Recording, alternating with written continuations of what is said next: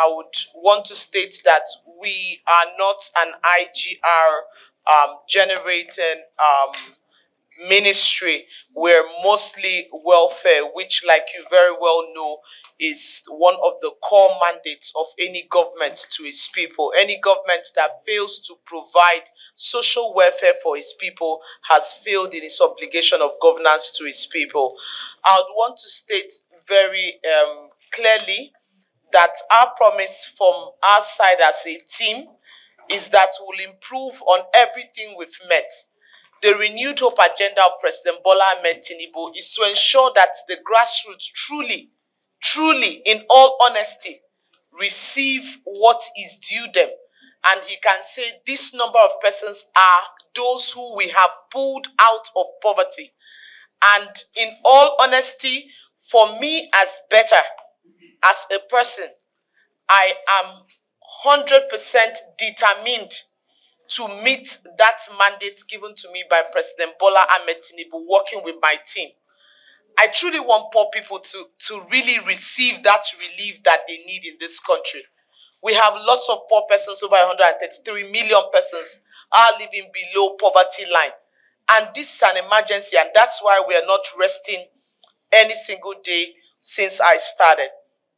I would want to also state clearly that the Senate and the House of Reps can hold us accountable for what is done and what is not done. I want you to repeat this again, please. The Senate and the House of Representatives can hold us accountable for what is done as it concerns the renewed hope agenda mandate of President Bola Ahmed Tinubu. Thank you very much. We will ensure we get to the grassroots, and we will go there with you.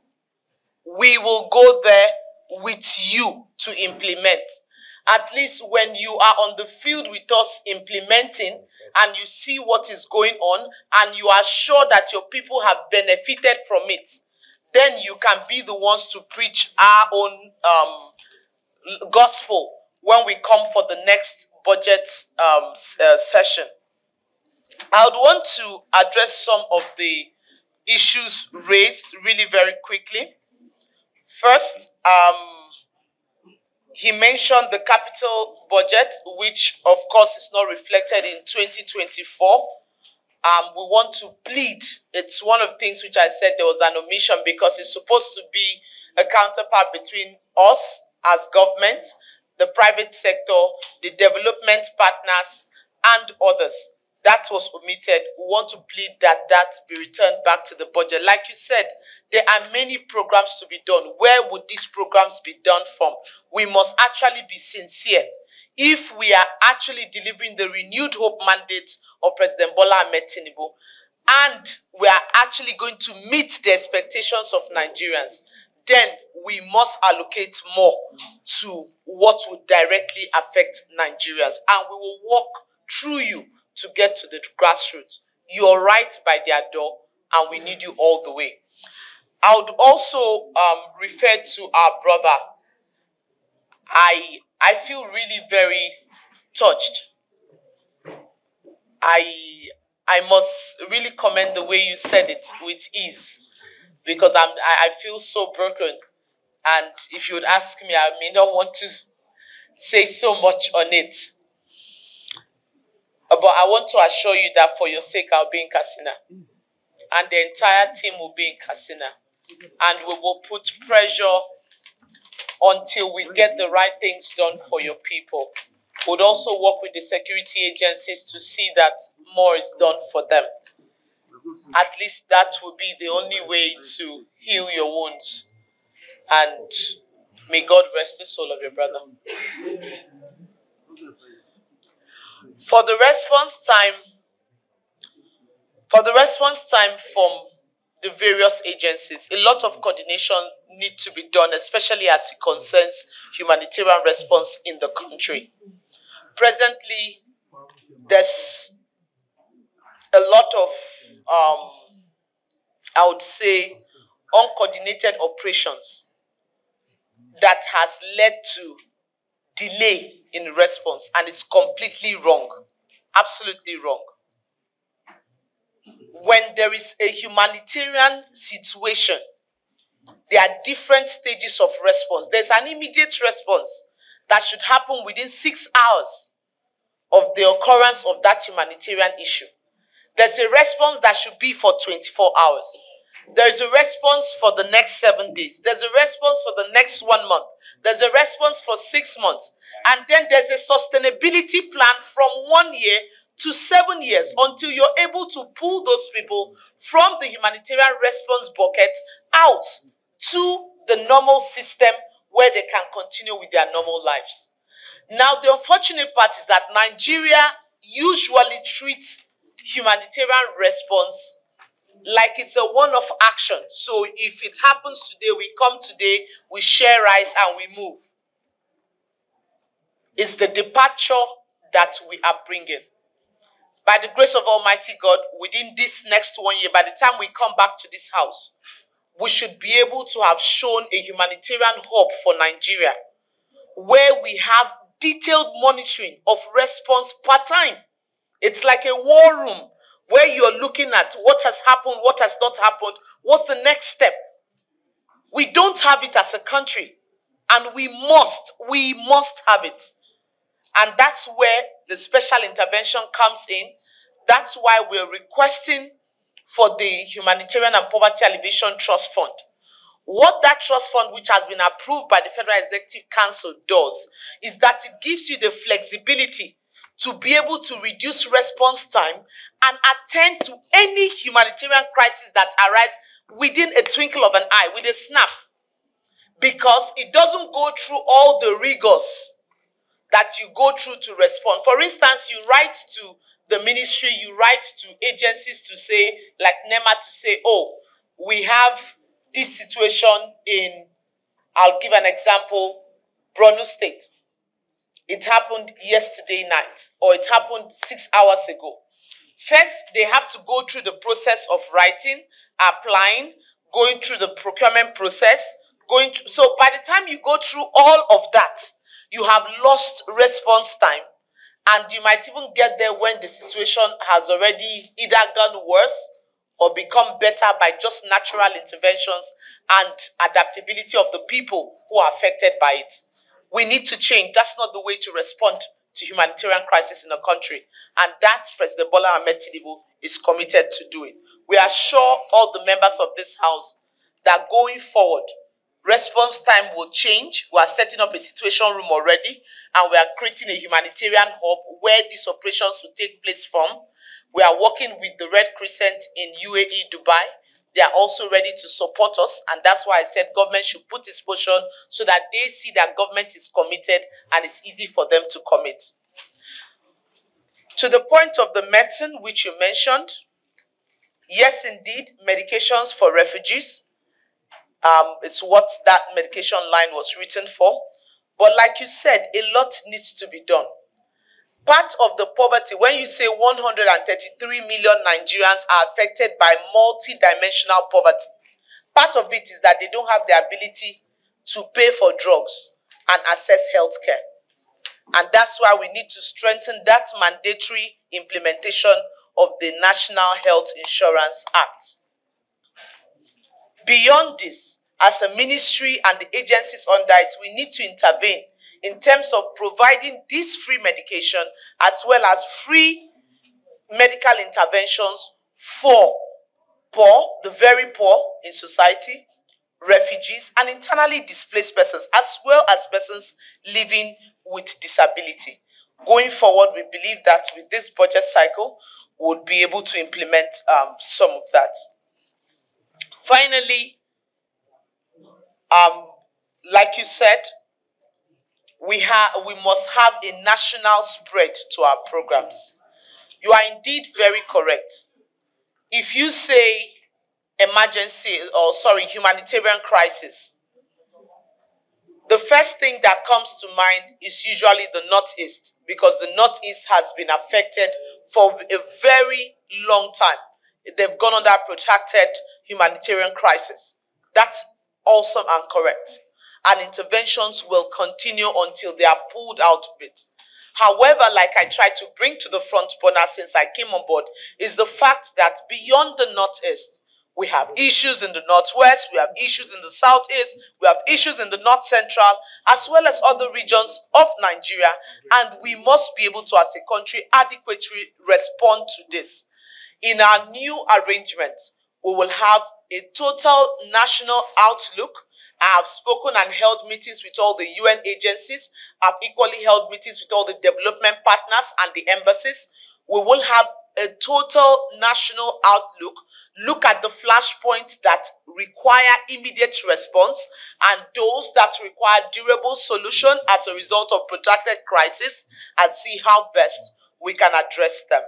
Finally, the list of the programs which we have written out here is not just because we want a budgetary allocation, but it's because we want you to be part of the implementation and to work with us on it.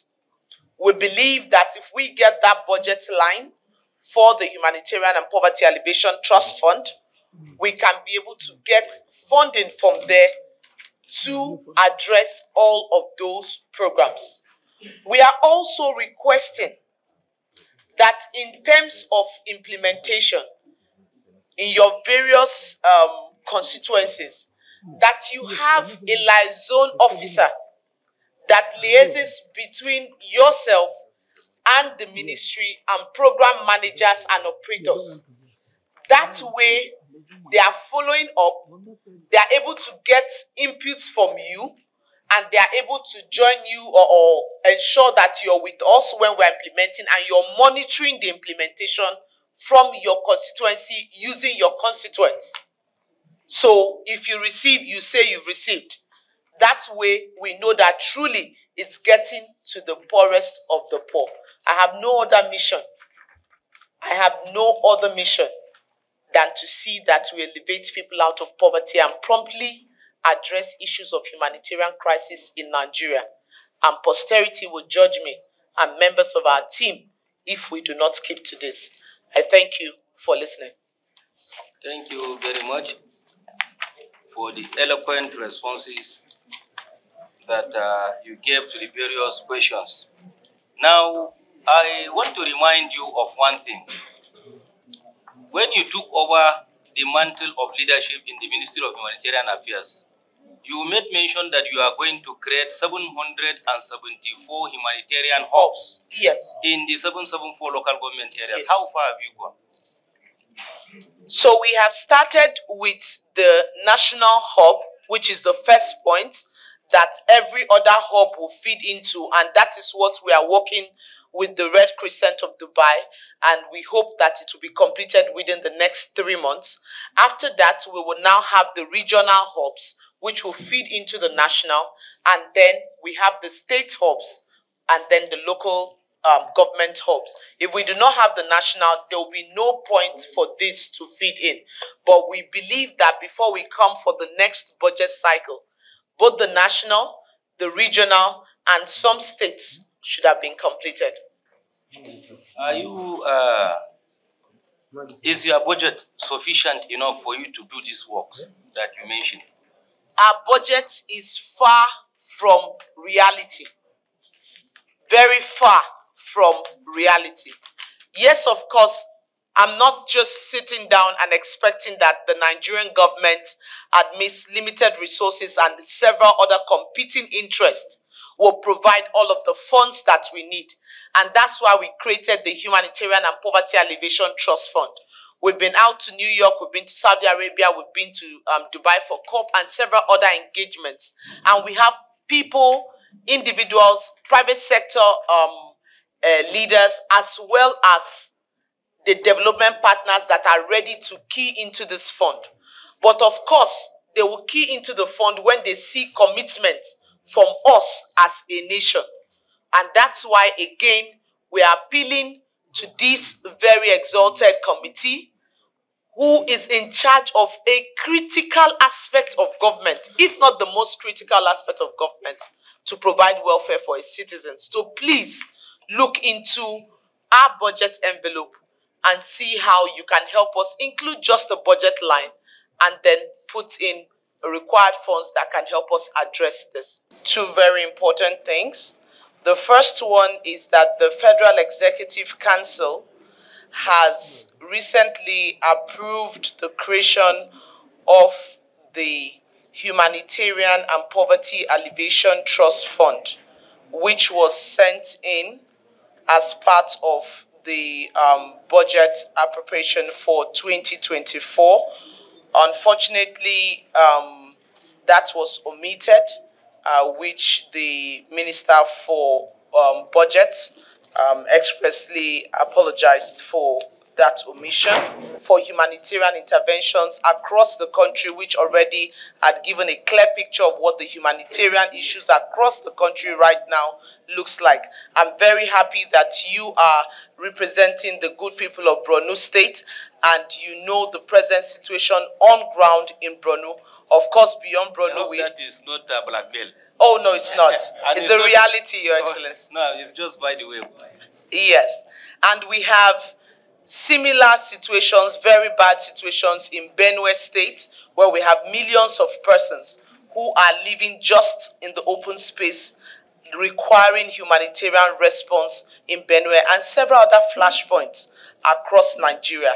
The Humanitarian and Poverty Alleviation Trust Fund, which would be having contributions from our development partners, private sector, philanthropic individuals, and several others, is an opportunity for us as government to put our funds where our mouth is and ensure that these persons who are undergoing these very horrible situations receive help, because they deserve to have it as Nigerians. The second point, which I would also want to raise using this opportunity, is the fact that we would like or seek the support of the National Assembly to see that the various commissions, agencies, and parastatals under the ministry receive the adequate attention. I want to give an example of the Disability Commission, which I see very clearly that the Chairman, House of Representatives, he is seated here, the Refugee Commission, and several other commissions that are humanitarian in nature and would need to join this force to ensure that we get to the grassroots. Once again, we want to thank you for the opportunity. We've submitted the details to you in this document, and we believe that you would go through it and support us to deliver the renewed hope agenda of President Bola Ahmed Tinubu to Nigerians. Nigerians are desperately waiting. Thank you, sir.